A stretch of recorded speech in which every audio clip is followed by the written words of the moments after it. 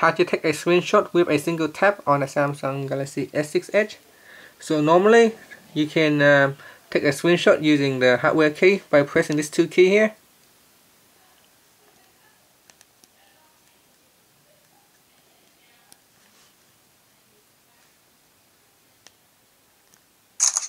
As you can see, if I press both keys at the same time, a screenshot is taken.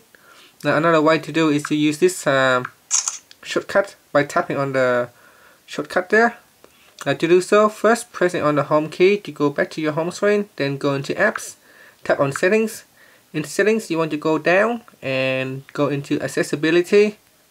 From here tap on dexterity and interaction. Then tap on assistant menu. You want to turn the assistant menu on by simply tapping on the switch and make sure it is green. Once the assistant menu is on, you can drag it around the screen. You can tap on it and then tap on screenshot and it will take a screenshot. And that's it. If you don't want to use the assistant menu anymore, you can always turn it off from the settings menu. And that's it. Thank you for watching this video.